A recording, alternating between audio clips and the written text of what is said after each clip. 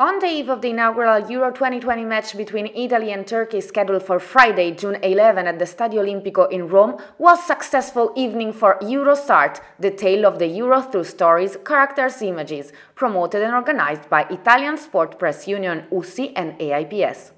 Former 1968 champion Picchio de Sisti gave his blessing to Roberto Mancini's team while reliving the black and white memories of the one and only European title for the Azzurri so far. Among the awardees were some of the Italian veteran sport journalists and foreign correspondents rewarded for their contributions, but also time to remember the importance of the International Sport Press Association battles. La nostra categoria aveva bisogno di prepararsi a battersi per la nostra indipendenza e per la nostra capacità di scrivere e di difendere anche i valori dello sport.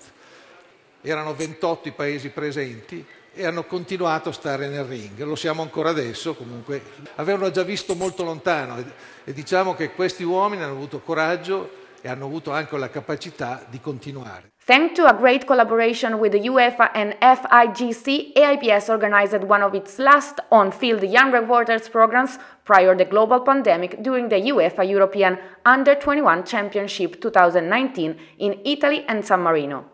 The world of Italian football was represented by a happy and moved former FIGC President Antonio Matarrese, now honorary member of the FIGC and UEFA, and the current President Gabriele Gravina, who is convinced that Italy will be able to respond as a country and as a team at Euro 2020. In addition, the greetings of Italian Olympic Committee President Giovanni Malagò, the President of Sport Enel Vito Cozzoli, and the Minister of Tourism Massimo Garavaglia also spoke, accompanied by the former ski champion Manuela Di Centa.